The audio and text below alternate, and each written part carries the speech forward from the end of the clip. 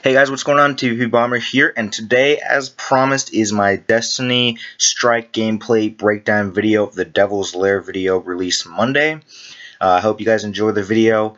Let's get some likes on this for my first ever Destiny video. Really looking forward to Destiny. The gameplay is actually absolutely sick, and I'm going to be breaking down everything that I see and that I can point out to you guys. So I hope you guys enjoy the video, and without further ado, let's jump into the gameplay.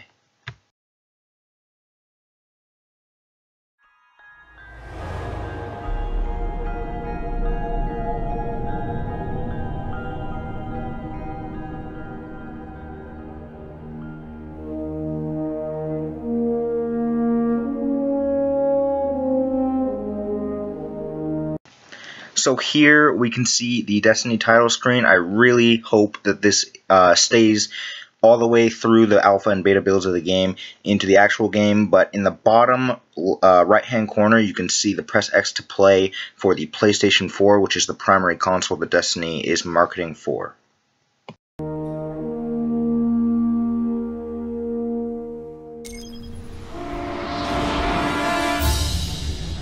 This short clip of the spaceships that you can see here was actually released as a teaser before the gameplay video was released on Monday during the weekend, and we can see different types of spaceships, which is indeed confirming that you can customize your own ship to your own personal desires in Destiny, which will be absolutely insane.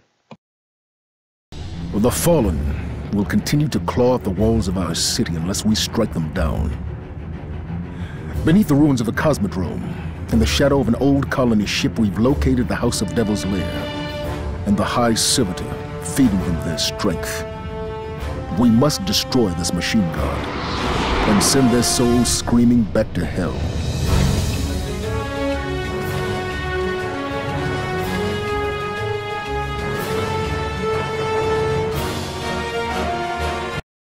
Alright, so breaking down the HUD here, we can see the motion sensor minimap up in the top left. It is motion sensor format, just like previous Halo games that we've seen. We also see the lower left having your weapon slots, as well as 2 special slots and a bar of some sort. We don't actually know how this bar refills or what it does, but we do know that it controls your Guardian's power, which is completely customizable. You guys can go look those up. I won't go into details on the individual powers, but I know they're amazing, and they spent a lot of time on those powers, and they're just really, really mind-blowing, really, really cool, and good for taking out groups of enemies.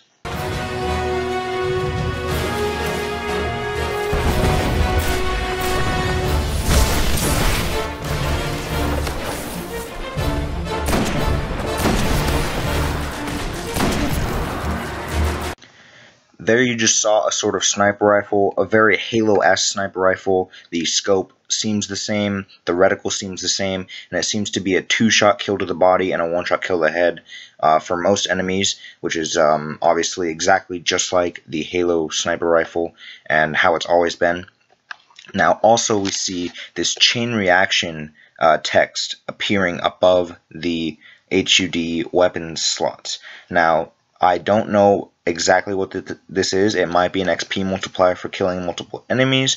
It might be a multiplier for your powers.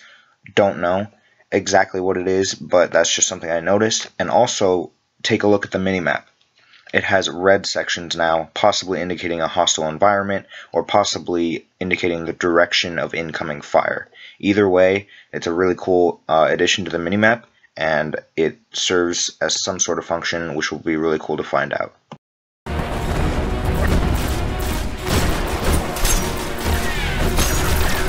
Now that is something that caught my eye. Both the knifing animation is just like the tactical knife from Call of Duty, at least that's what I thought of it as, which is really cool that you have a new melee ability within a Bungie game. And also the throwing knife, as you can see in the lower left, that box type of thing that I thought was an ability turns out to be your throwing knife, and it turns out to be rechargeable in some fashion, which is really, really cool that you can have a throwing knife as an ability, or possibly other weapons or grenades.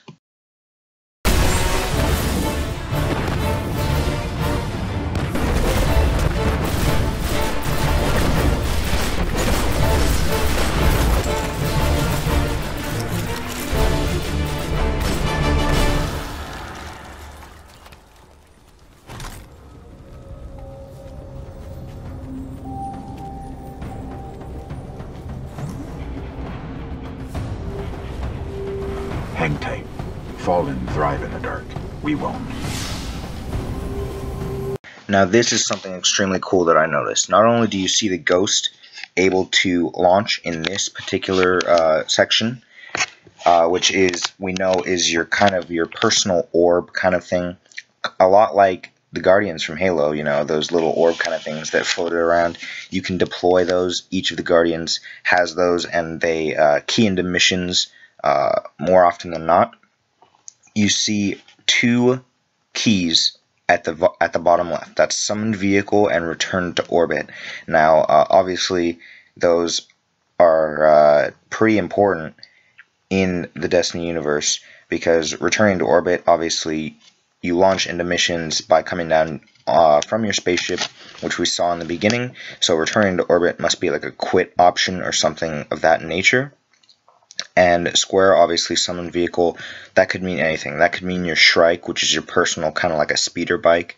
It could be your spaceship, who knows, but it looks really cool.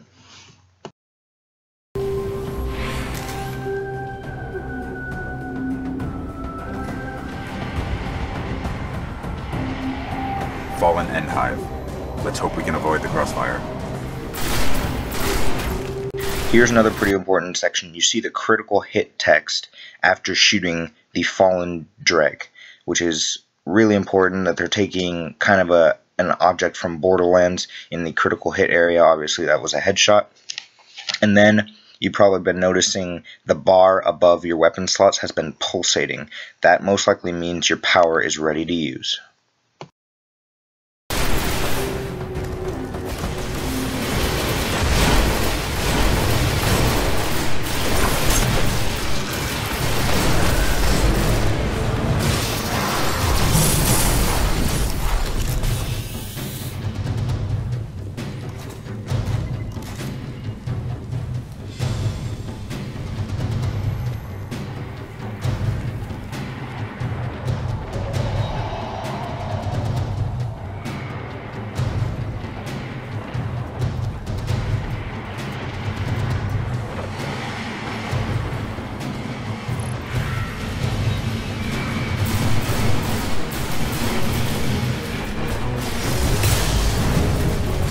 Okay, so that was a little fast, but you obviously saw that third-person zoom out. That was one of the Guardian's powers. I don't know whether the bar was affected or not, but you saw that the gun is now glowing and it has a one-shot ability, which we know was confirmed as one of the Guardian's powers that you can choose. Something else I'd like you to take notice of is that you can't switch to any other weapons. All the other weapons are blurred out, and you only have a select few amount of shots with this pistol that you just supercharged in a way. So that is obviously something pretty interesting, and maybe you can only do it with the pistol. Maybe there's different weapons you can do it with, but it looks like you only have one magazine and can't switch to any other weapons while the weapon is supercharged.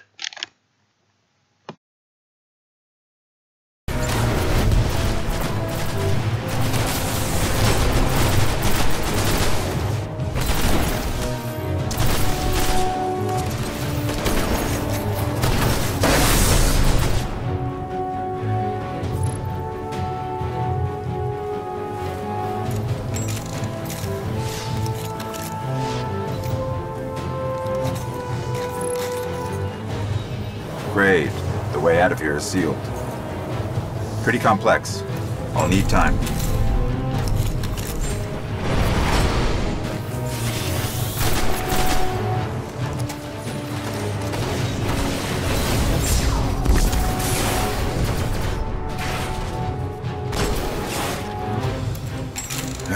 It's like the entire system is wired to it. I'll work faster.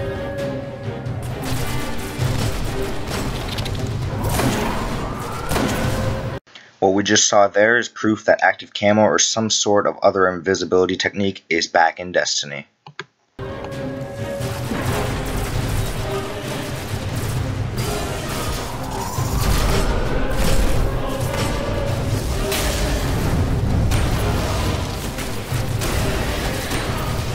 Now obviously right there, the supercharged weapon did not kill that enemy in one shot. Obviously, the stronger enemies, it may kill in 2 or 3 shots, but it's still a very powerful weapon.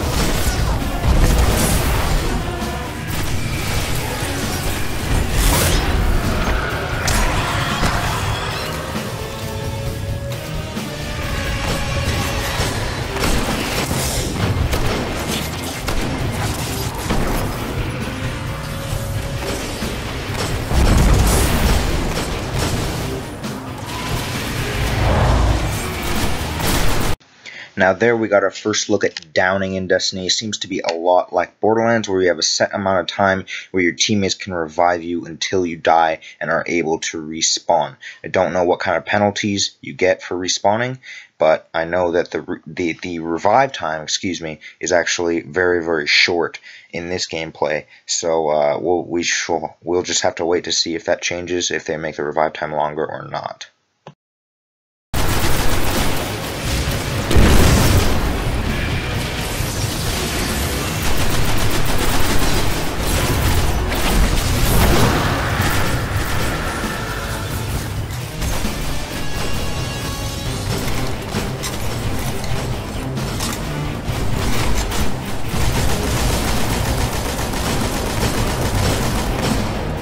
There, I believe we got our first look at a boss or some sort of special enemy. Obviously, the Guardian pulled out his heavy weapon and dispatched him very, very quickly. So that's exactly what Bungie said your heavy weapon is for dealing out immense amounts of damage in a short amount of time. Barrier is down. We can move now. The Fallen have a tighter hold on this place than I thought. Just a little bit further.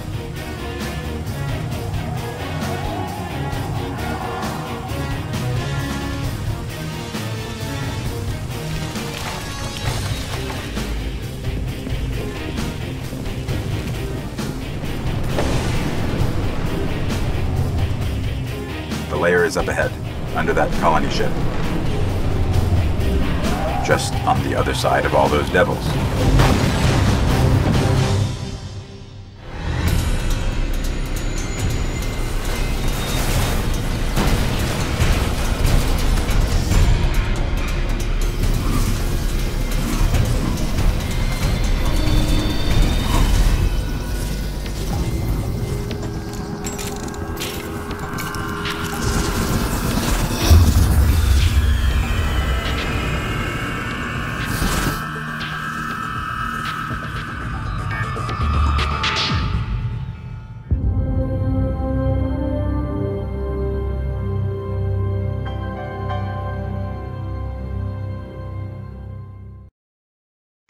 Alright guys, I hope you guys enjoyed this video and I hope it was informative. I hope you guys noticed some more stuff than you would have if I wasn't commentating over the video. If I missed some things that you noticed, happened to notice in the gameplay, please feel free to let me know in the comment section or shoot me an email or tweet me on Twitter. My Twitter is at the top of my YouTube channel main page. It's at TVPBomber, which is my gamer tag, so obviously that's pretty easy to remember. But anyways, I hope you guys enjoyed this video. Please subscribe if you're new, and I'll hopefully be doing more Destiny news videos as the need arises. But obviously, I'm looking forward to Destiny. I hope you guys are too, and I'll see you guys in my next video.